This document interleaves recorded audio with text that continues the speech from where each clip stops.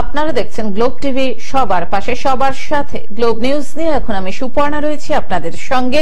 এক নজরে দেখে নেব আজকের বিশেষ বিশেষ খবর। বহরমপুর স্টেডিয়ামে সৌরভ গঙ্গোপাধ্যায়। অফিসারের দায়িত্বে থাকা মহিলা কর্মীর গায়ে হাত। সরকারি পোল্ট্রি মুরগির ফার্ম থেকে দুর্গন্ধ। অরবিন্দ শেখর জোয়ারদার স্মৃতি ফুটবল টুর্নামেন্ট।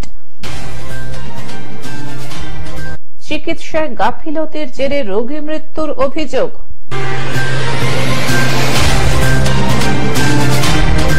আসছে বিস্তারিত খবরে। বহরমপুর স্টেডিয়ামে সৌরভ গঙ্গোপাধ্যায়। বহরমপুর শহরে ক্রীড়া প্রেমীদের উৎসাহ দিতে দেখা গেল সৌরভ গঙ্গোপাধ্যায়কে। মুর্শিদাবাদ জেলার সদর শহর বহরমপুর স্টেডিয়ামে একটি ক্রিকেট একাডেমির উদ্বোধনী অনুষ্ঠানে এসে জেলার ক্রীড়া প্রেমী মানুষদের উৎসাহ প্রদান করতে দেখা গেল এবং জেলার বেশ কিছু খুদের সঙ্গে ব্যাট হাতে ক্রিকেট খেলতে দেখা গেল লেজেন্ড সৌরভ গঙ্গোপাধ্যায়কে। প্রোগ্রাম মুর্শিদাবাদ ডিস্ট্রিক্ট স্পোর্টস ফেডারেশনের প্রোগ্রামে আসা, কলকাতা থেকে ডিস্ট্রিক্ট থেকে অনেক লোক এসেছে এখানে। আমি আগেও বহু ডিস্ট্রিক্টে গেছি, মুর্শিদাবাদে প্রথমবার। এই সুন্দর মাঠ টাট ফেসিলিটি দেখে খুবই ভালো লেগেছে। দাদা এলএমএটিতেও আপনি এসেছিলেন এর আগেও, ওখানে উদ্বোধন করে যেত, আপনি ওখানে মাঝে মধ্যে আসবো এরকম বলেছিলেন। তো সেখানে বাচ্চাদের সাথে হয় না, তো ওটা তো হয়নি, হয়ে গেছে। ওটা 2 বছরই ছিল, তারপর স্কুল ওটা কন্টিনিউ করে। হয়তো নজর তো দেওয়া হয়, সিবি তো নজরই দেয়। প্রচুর ডিস্ট্রিক্ট টুর্নামেন্ট, প্রচুর ডিস্ট্রিক্ট টুর্নামেন্ট। বহরমপুর স্টেডিয়ামে জগমোহন ডালমিয়া সেন্টার, এটা অ্যাকচুয়ালি আমি যখন প্রেসিডেন্ট হই 2015 সালে, তখন থেকে এই প্রজেক্টটা শুধু বিভিন্ন জেলায় হয়েছে। অনেক জেলায় আমি গিয়ে ইনঅগ্রেট করেছিলাম যখন আমি সিবি প্রেসিডেন্ট ছিলাম। অবভিয়াসলি বোর্ডের প্রেসিডেন্ট হই, বিভিন্ন জেলায় হয়েছে। পশ্চিমবঙ্গের জন্য অর্থ সাহায্য দেওয়া, আস্তে আস্তে সবাই তৈরি করবে, একসাথে একদিনে পারে না। মুর্শিদাবাদ থেকে রক্তিম সিদ্ধান্তের রিপোর্ট, গ্লোব নিউজ। অফিসারের দায়িত্বে থাকা মহিলা কর্মীর গায়ে হাত। দফতরের কমিউনিটি হেলথ অফিসারের দায়িত্বে থাকা মহিলা কর্মীর গায়ে হাত, শ্লীলতাহানির চেষ্টার অভিযোগ। অভিযুক্ত বৃদ্ধকে গ্রেফতার করল জলপাইগুড়ি কোতোয়ালি থানার পুলিশ। জলপাইগুড়ি সদর ব্লকের ফান্দাইত পাড়া সুস্বাস্থ্য কেন্দ্রের ঘটনা। সম্প্রতি এক দুপুরে স্বাস্থ্য কেন্দ্রে ওষুধ নিতে এসে স্থানীয় এক বৃদ্ধ মহিলা স্বাস্থ্যকর্মীর শ্লীলতাহানির চেষ্টা চালায় বলে অভিযোগ। এটা ফান্দাইত পাড়া এলাকা, এই যে এখানে সাব সেন্টার আছে, এখানে ওষুধপত্র দেয়। হ্যাঁ, কি ঘটনা ঘটছে? ঘটনা এরকম একটা খুব ঘটনা, ওষুধ নিতে গিয়ে ওই পেশেন্টের একটু ব্রেনের প্রবলেম, হ্যাঁ, ওই মেয়ের হাতটা ধরছে। শুনবি এই যে এখানে যে সেন্টার যে ওষুধ দিব। স্বাস্থ্যকর্মীর চিৎকার শুনে গ্রামবাসীরা জড়ো হয়ে অভিযুক্তকে আটক করে। পরে পুলিশ এসে গ্রেফতার করে থানায় নিয়ে যায়। ঘটনার লিখিত অভিযোগ দায়ের করেছে পরিবার। পাশাপাশি স্বাস্থ্য কেন্দ্রের নিরাপত্তা নিয়েও প্রশ্ন তুলেছেন স্বাস্থ্যকর্মীর পরিবারের সদস্যরা। আচ্ছা, ব্যাপারটা হচ্ছে যে 12:45 নাগাদ আমার ভাগ্নি আর কি ফোন করে কান্নাকাটি করতে থাকে। তখন সঙ্গে সঙ্গে আমরা বাড়ির লোকরা সবাই যাই সেন্টারে। ও হচ্ছে ওখানকার সিএইচও, হ্যাঁ, ওই হেলথ সেন্টারে। তো আপনার তখন সঙ্গে সঙ্গে গিয়ে শুনি যে এরকম একটা লোক, বয়স্ক লোক, তাকে ধরে হাত ধরাটানি করে এবং অন্যরকম উদ্দেশ্য তার ছিল। এরকম ধরনের ঘটনা ঘটার সাথে সাথে আমরা ওখানে ও চিৎকার চেঁচামেচি করার পরেই ওখানকার স্থানীয় লোকজন 2 জন এসে ব্যাপারটা করলেও পালিয়ে যায় সেখান থেকে। কিন্তু পরবর্তীকালে গ্রামবাসীদের মধ্যেই একজন আবার ধরে নিয়ে আসে ওকে। তারপর আমরা থানায় জানাই এবং যথাযথ স্থানে, ও যেহেতু হেলথ ডিপার্টমেন্টে, আমরা স্বাস্থ্য দপ্তরকে বিষয়টা জানিয়েছি এবং আমরা থানায় একটা এফআইআর করেছি। এবং ওখানে নাই আছে সিসিটিভির ব্যবস্থা, কোনো না আছে আপনার কারেন্ট, ওই ঘরটাতে কোনো ব্যবস্থা নেই। এদিকে বিল্ডিং নতুন, কিন্তু কোনো ব্যবস্থা করেনি এখনো গভর্নমেন্ট। তা আমরা বলছি এই জিনিসগুলো নিরাপত্তার খাতিরে অবশ্যই প্রয়োজন। কিন্তু জলপাইগুড়ি থেকে সায়ন সেনের রিপোর্ট, গ্লোব নিউজ। সরকারি পোল্ট্রি মুরগির ফার্ম থেকে দুর্গন্ধ।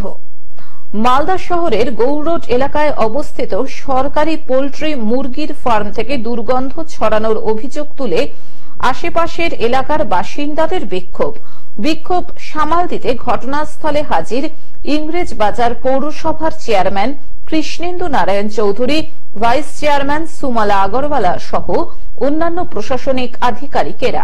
আজকে এসেছি আমরা গ্রিন পার্কে, পোল্ট্রি ফার্ম আছে যে সেখানে প্রচন্ড দুর্গন্ধ, আমরা কেউ থাকতে পারছি না, এত দুর্গন্ধ। আর খাওয়ারের এসে পালক এসে উড়ে যাচ্ছে, জানলা দরজা খোলা যাচ্ছে না, শ্বাসকষ্ট সমস্যা হচ্ছে তো আমাদের।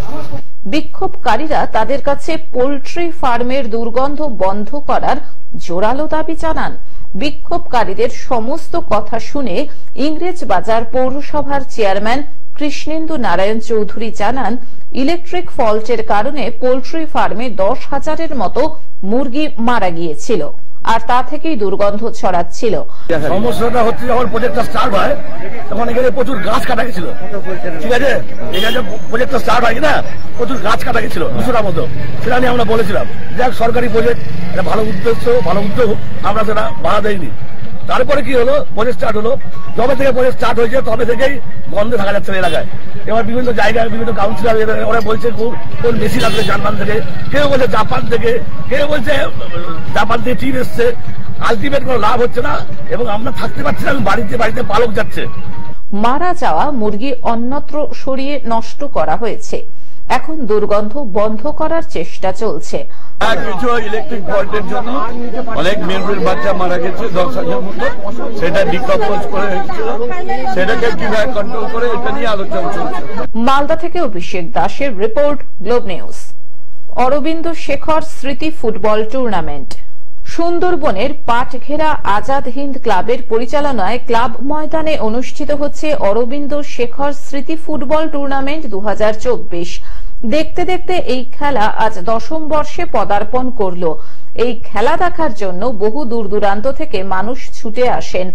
মাঠে দর্শকদের ভিড় ও উৎকণ্ঠা থাকে চোখে পড়ার মতন। হিঙ্গলগঞ্জের বিধায়ক দেবেশ মণ্ডলের হাত দিয়ে ফিতে কেটে উদ্বোধন করা হলো। সাথে উপস্থিত ছিলেন হেমনগর পোস্টাল থানার ভারপ্রাপ্ত আধিকারিক, ক্লাব সদস্য মিলন জোয়ারদার সহ বিশিষ্ট ব্যক্তিবর্গ। খেলার বিশেষ আকর্ষণ, এই খেলার কোনো এন্ট্রি ফি নেই। প্রথম পুরস্কার থাকছে সুদৃশ্য ট্রফি সহ সাম্মানিক অর্থ, দ্বিতীয় পুরস্কার থাকছে সুদৃশ্য ট্রফি সহ সাম্মানিক অর্থ। পুরস্কার দাতা এস জোয়ারদার। এছাড়া থাকছে ম্যান অফ দ্য ম্যাচ, সেরা খেলোয়াড়, সেরা গোলকিপার পুরস্কার এবং সেই সাথে সাথে রেফারিদের সাম্মানিক ট্রফি প্রদান করা হবে এবং খেলায় অংশগ্রহণকারী প্রত্যেক খেলোয়াড়কে প্রদান করা হবে বিশেষ মেডেল। একটাই বলার, এই প্রত্যন্ত অঞ্চলে আমাদের খেটে খাওয়া মানুষ সবাই এবং প্রত্যেকের অর্থনৈতিক যে অবস্থা সেটা এখন একটু উন্নতি হয়েছে, আগে খুবই খারাপ ছিল।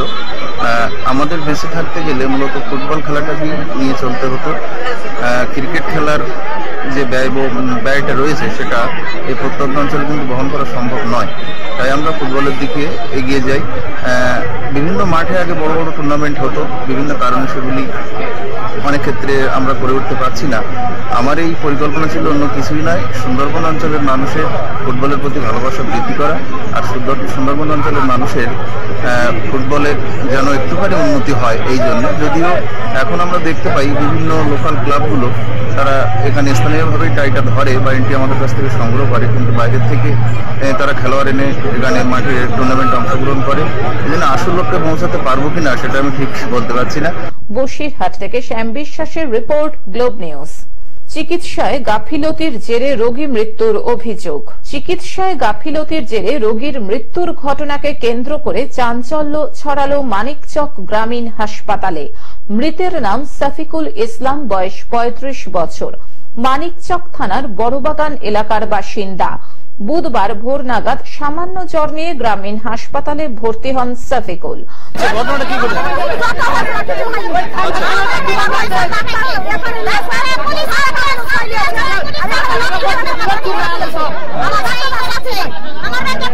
শুধু জ্বরে মারা গেল?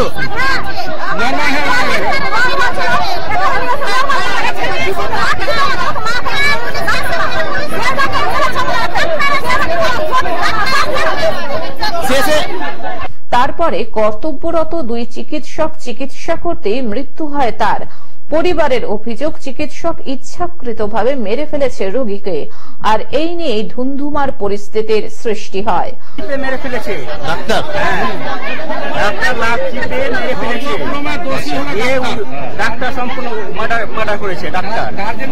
ডাক্তারের নাম হচ্ছে নিরুপম রায়। আচ্ছা, কখন ভর্তি করেছিলেন বাড়ির লোক? ভর্তি করেছি, কালকে করেছি ভর্তি। কখন? কালকে রাত্রে।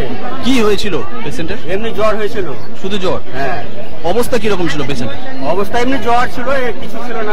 আচ্ছা, কোনো অসুবিধা ছিল না? জ্বর ছিল। হ্যাঁ, সারাদিন টোটো চালাচ্ছি, জ্বর হয়ে গেছে।